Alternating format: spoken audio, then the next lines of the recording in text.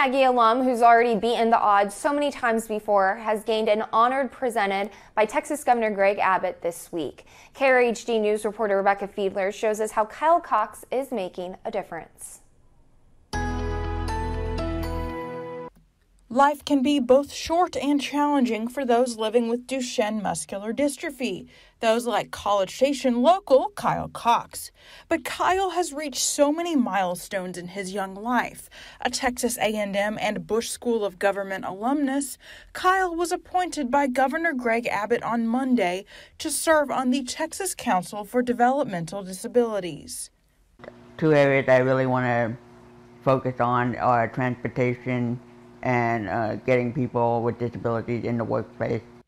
For the next 6 years, Kyle will be a part of a team which consults with legislators on matters related to Texans with disabilities and which issues grants to dozens of relevant projects across the state. So I really challenge people in this community to get out there and be the voice, because with a lot of people advocating, we can really affect policy and make changes. Kyle has said for years that implementing changes on a wide scale for Americans like himself is a dream he continually strives for, and the Bush School of Government leadership couldn't be prouder of their former pupil.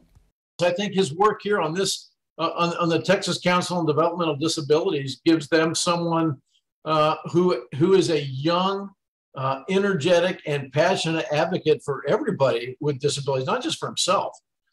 He is really interested in helping people. Reporting in College Station, Rebecca Fiedler, KRHD News.